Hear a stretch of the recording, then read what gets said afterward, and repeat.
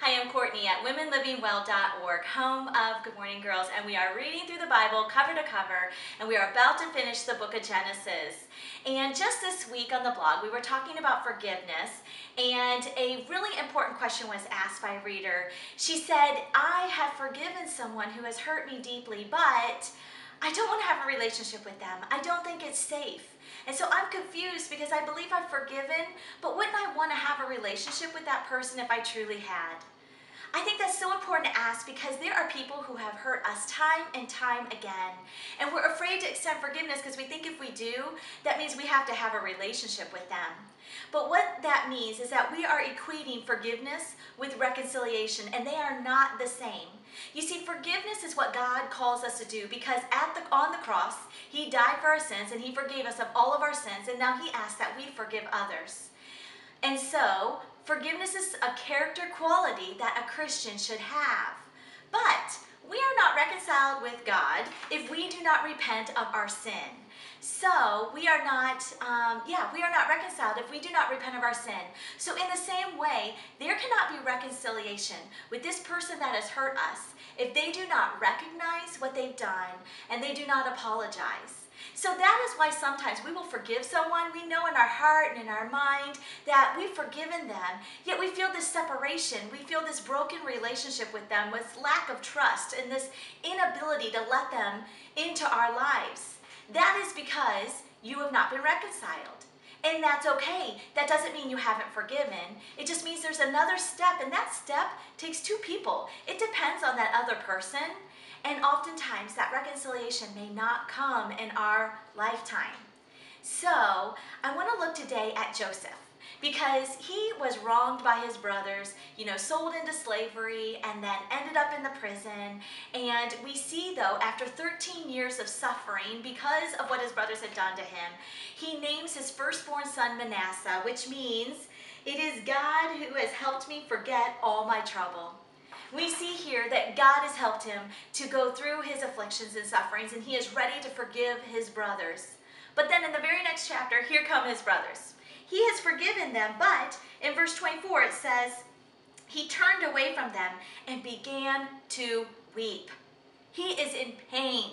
Yes, he has forgiven them, but what they have done to him, it hurts. It hurts to look them in the eye.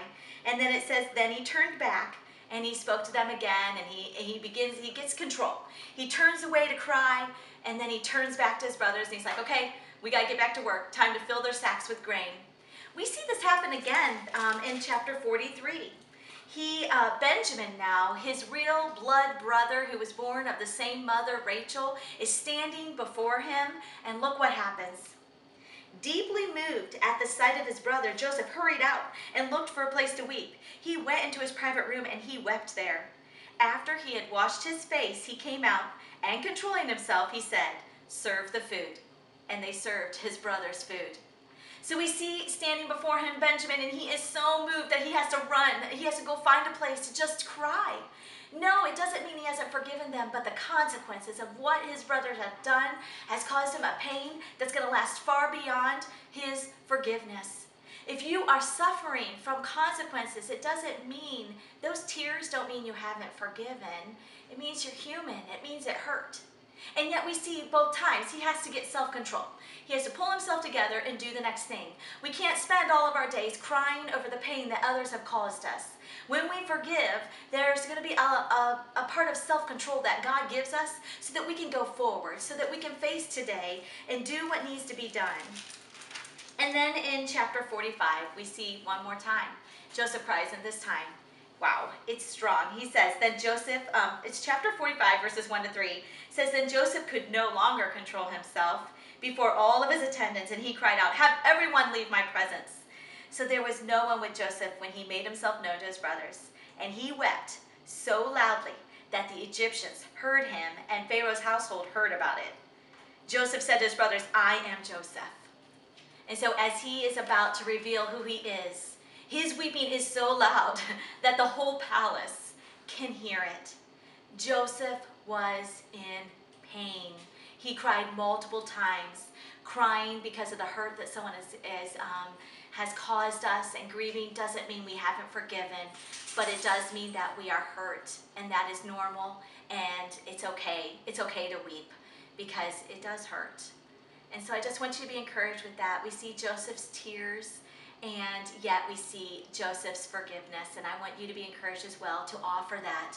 I know the depth of your pain may be great, but remember what Christ did on the cross for you. He loves you so much. This is what's best for you. It will eat you from the inside out if you do not forgive others for the hurts that they have caused you. The depth of pain will be so much deeper if you hold on to bitterness and resentment and grudges and try to plan revenge. And so I encourage you to extend that forgiveness and then pray for reconciliation, that the others will see the wrong that they've done so that you can have that in this lifetime if that is God's will. Walk with the King.